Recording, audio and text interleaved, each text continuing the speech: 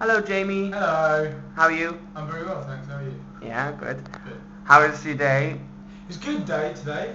It was a bit stop-start, but because some of the stuff I wasn't involved in, so I just had a nice like 3 lunch breaks, which was pretty cool. Lots of food? Well, no, today I only had like a pot noodle and stuff, but most of the time I was just, I went down to go and watch the Swing Girls just rehearsing. How's that? Yeah, it was really good actually, because some people I haven't even, I haven't had the chance to listen to yet, and we're a week into it, and I went downstairs to watch. It was Mona and Natalie rehearsing, and it was the first time I've heard Natalie sing properly, and it was really nice. It was lovely, and I said that to her. I said, it was lovely.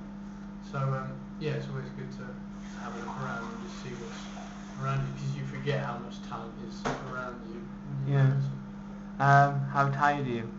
I'm pretty tired today actually, but I'm fine in the morning. Once I'm up, and then I've had have a shower and whatnot and get down to Kensington. But I think it's just going to take a while to get into that routine of getting up. What's that band? His band. This is a Spring Awakening band. We were given these last week. Yeah. Sometime last week. So we're out and about. We've got the badges as well. So we're just we're out there representing and just spreading the word really. Cool. So you looking forward to tomorrow? I am really looking forward to tomorrow actually, because we're